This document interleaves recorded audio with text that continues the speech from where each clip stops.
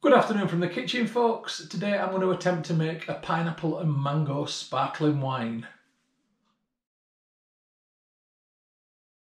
Here are my key ingredients. I'm using 4 litres of pineapple juice from concentrate. This is emulating the turbo cider method of using fruit juice from concentrate instead of the actual fruit. I'm also flavouring my wine with MyProtein mango flavoured Flavdrops. These are really powerful and very, very good. In addition to these ingredients, I'm going to make a strong brew of tea for some tannin. I've got 800 grams of brew sugar and I'll be using some spring water. So it's time to throw this lot together. I'm going to add some spring water into my brew sugar. I want to dissolve this, so I'll need to warm it up a little bit. Just let that filter through. And I'm going to add some into my tea bags to make a strong tea. I'm not putting too much water into the tea bags, but I want to make something which has got some tannins in it, just to give the wine a bit more body and flavour. So I'll put some heat on this. The brew sugar is really fine and it does dissolve fairly easily, but I'm just going to give it a little bit of a work around with this wooden spoon. As the water heats up, that will also accelerate the sugar melting.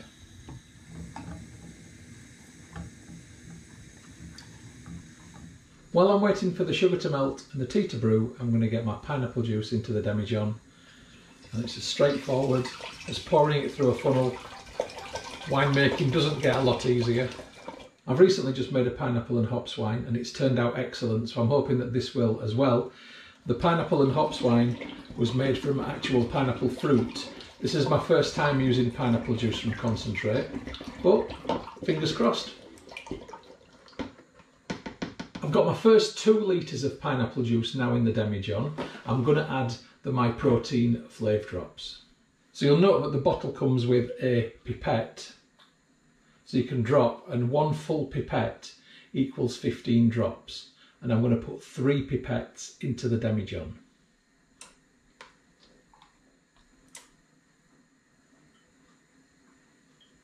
That will give it a really good mango flavour. I can see the bottom of the pan now, so the brew sugar has melted enough. I'm going to turn the heat off. I'm also going to give the tea a squash to get the maximum flavour and tannins out, but this is also just about done. The tea's done and I've removed the tea bags from there. I'm just going to pour it into the brew sugar. I've got my sweet tea here. This is now going in the demijohn via the funnel.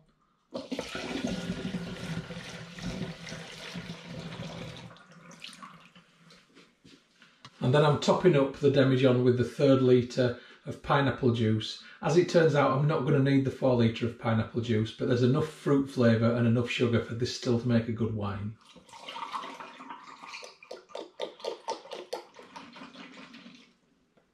Now my demijohn is far too full. I'm going to pour some out now so I can take the original gravity, and I know that my hydrometer tube holds 250 ml, so that's where I'm going to begin. And that's exactly 250 ml.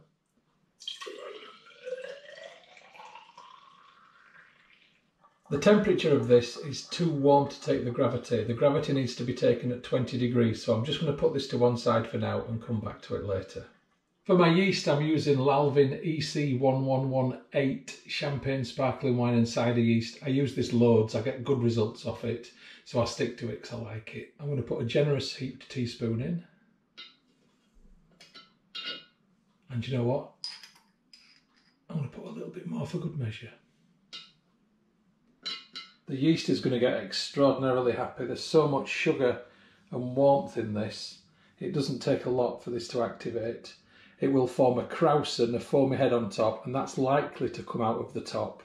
So to begin with, I'm going to use something called a blow-off pipe, just in case it does.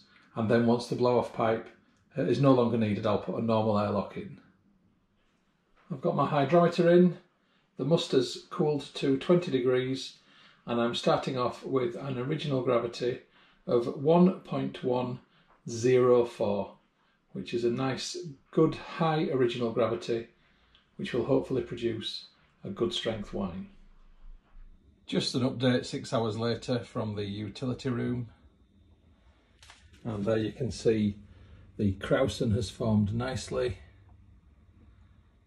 And if we look into here, there's a steady stream of bubbles coming out of the blow-off pipe in the water. So all is good. I'll give it a couple of days like this and then I'll just put a normal airlock in like I've got in my other brews. Okay, I'll catch you after the brew's over in a couple of weeks' time, and then that will be the clearing video. Good afternoon from the kitchen, folks. It's pineapple and mango wine clearing day. Let's have a look at it. It's been in the demijohn for 7 weeks. It fermented absolutely furiously for the first 2 weeks, and then reasonably well for another 2 weeks, and then since then it's just slowed down and slowed down and slowed down. I'm getting about 1 bubble in the airlock every minute now, so I think it's time to clear it. So it's bung out, siphoning tube in. I'm holding the tube in place with this handy clip, and I've got it just above the sediment line, so I will get a bit of sediment through, but that's fine. So let's do it.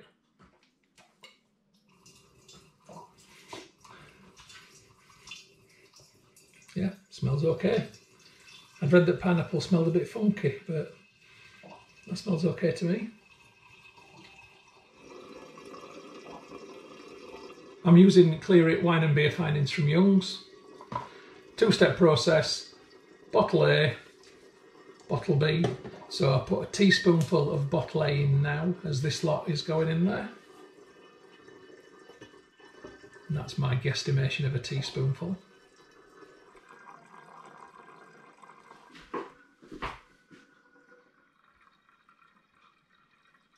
And there we go, the bubbles in the siphoning tube tell me that this is over. This one clip. So I've got the wine and I've got findings A in here. I'm just giving it a little swish so it all mixes. Right, what I've got to do now is leave this for an hour. So I shall pop the airlock back in and we'll come back and have another look in an hour's time. So I'll see you then. Well, an hour has passed and findings A appears to have had little, if any, effect at all. So I'm just going to simply pour it now back into the original demijohn, which I've cleaned out. I've got a funnel in the top of the demijohn. Yeah, findings A has had no impact. And maybe this is going to be one of those wines that doesn't clear.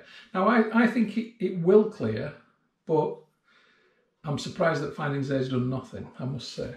So findings B, I'm going to add equivalent of about a teaspoon into there, and then continue to pour this in.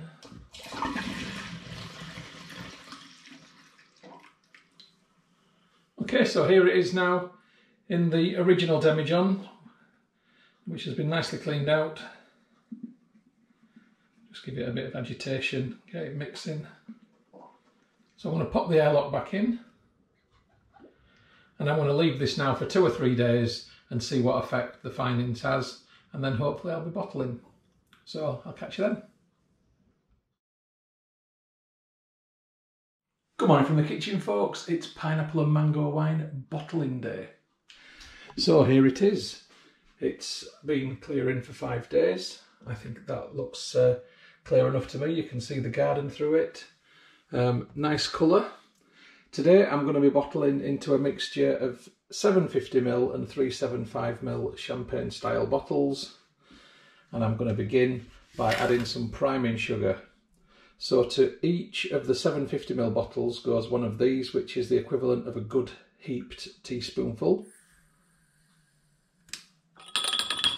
When I add the wine into the bottles, the yeast which is left in suspension in that wine will react with the priming sugar, and it will cause another small fermentation, which is what will give the wine a bit of a sparkle. Now in the smaller bottles, I'm just adding half of the amount of what went into the larger bottles. So I've got my priming sugar in my bottles. Now it's bung out. Siphoning tube in. So note that I'm holding the siphoning tube in place with this clip, which means I can control it and the bottom of the tube is just into the sediment line, but that doesn't matter because the first bit that comes out is going into the hydrometer jar. Let's rock and roll. And into the bottles. Well, it still smells good.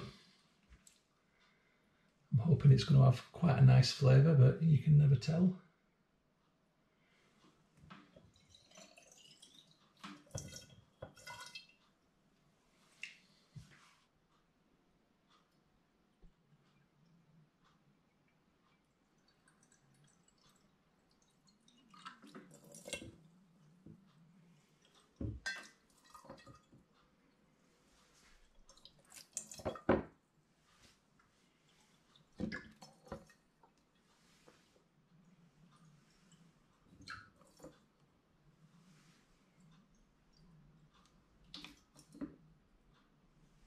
And there we go, bubbles in the siphoning tube.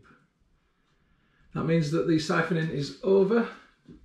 So I've got the wine in the bottles, I now need to add the bungs. I'm using plastic bungs, which I can recycle over and over. And I've softened them in very hot water because it makes them easier to push into the bottles.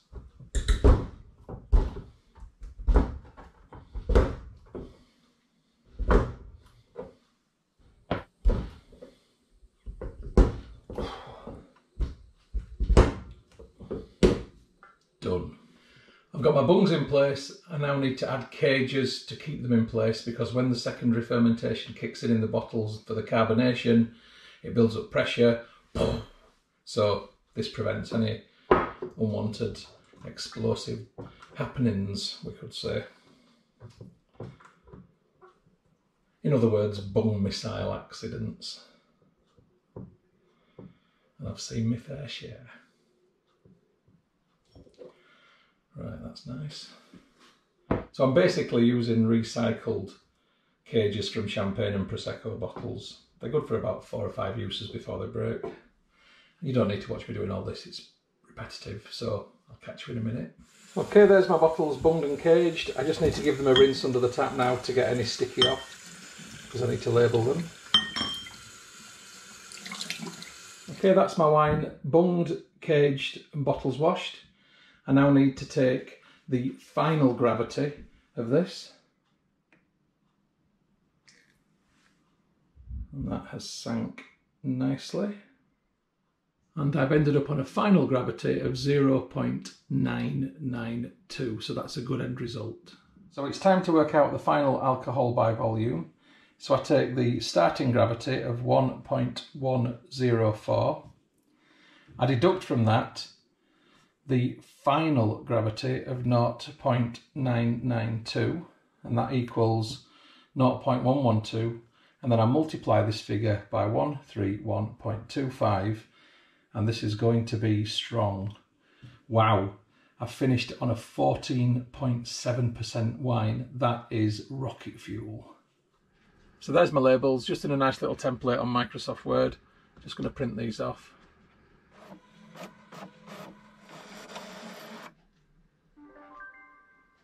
Okay, I'm just labelling my bottles now. Just try and get them nice and even.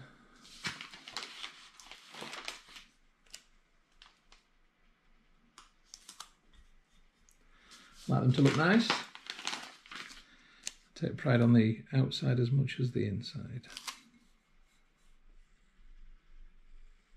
And there we go.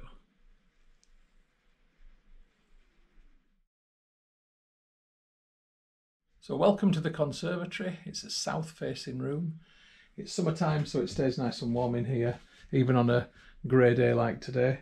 I'm going to condition my bottles in here, which means I'm going to leave them in here for 2 weeks. I'm going to put them with these ones underneath here. And what the conditioning process will achieve is the carbonation within the bottles. So it will give the yeast time to eat the sugar and to give it a sparkle. So I'll be back in 2 weeks' time when it comes to opening and sampling. So I'll see you then, folks. Good evening from the kitchen, folks. It's pineapple and mango, hopefully sparkling wine, opening night. So, am I going to get a fizz? Am I going to get clarity? Am I going to get a good smell? Am I going to get a nice flavour? I don't know. Let's find out. So I'm just removing the cage, and in doing so I can see that there's been no movement of the bung, so that doesn't look like it's risen. That's not a good sign. Am I going to get any kind of pop? Bit of a damp squib. Is there going to be any sparkle? Let's have a look.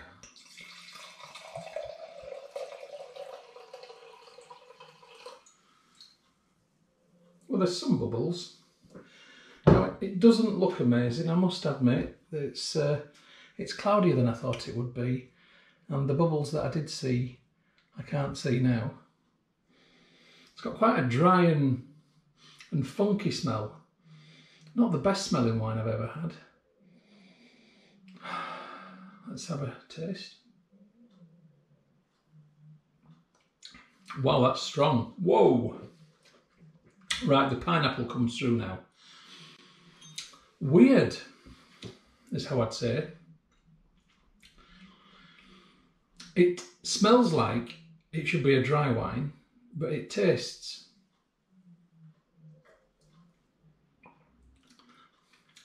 It's medium sweet. It's a 14.7 medium sweet wine. I'm not getting it. When the ABV goes so high, you think all the sugars have been eaten. But the pineappliness is coming through. If you'd asked me to blind taste test it, I would have guessed pineapple. Now, as far as the sparkle goes, I can't call that a sparkling wine. I'd be a liar if I did. But there is that mild effervescence on the tongue. And I think if this was left for longer to condition, maybe another 2 months or so, it might possibly develop something of a sparkle. Because I've had this before with my Fruit Pastels Turbo Cider, if you saw that one. That wasn't that sparkling when I first opened it. 2 months later, it was really sparkling. So I'm wondering if that might be the answer with this one, that it just needs to condition for longer. Now, it's been in the bottle for a month so far. So perhaps it just needed to be in the bottle for a bit longer. I don't know. I mean, usually wine's 2 weeks to 4 weeks maximum. But anyway, it doesn't smell the best. It doesn't look the best. And it isn't sparkling. But it tastes good. It's a pleasant enough taste. I must admit, it's full. It's a really full flavour. And surprisingly alcoholic at 14.7%. So I'll see you later, folks. Cheers.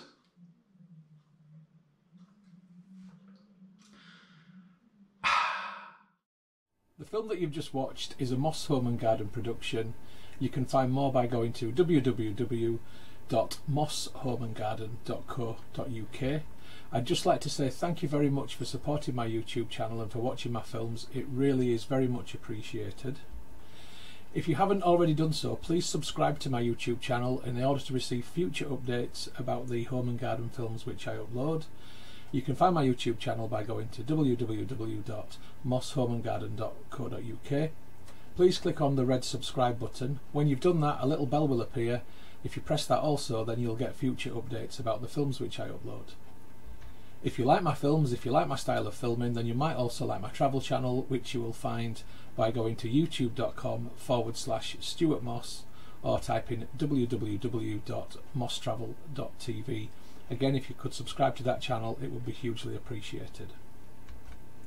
If you'd like to get Moss Home and Garden updates on Facebook, then please open Facebook and do a search for Moss Home and Garden, and you will find the page. If you like the page, then you will get future updates on there. And if you'd like to connect on Instagram for home, garden and travel photography, as well as some stories, then my username is Stu Moss, STUMOSS. If you'd like to connect on Twitter, then my username is @StuartMoss. And if you'd like to contact me about film usage or any other issue, please just email me on stewmosshomegarden@gmail.com. Once again, thank you very much for supporting my channel, for watching my films. I do appreciate it. I'd just like you all to have a great day.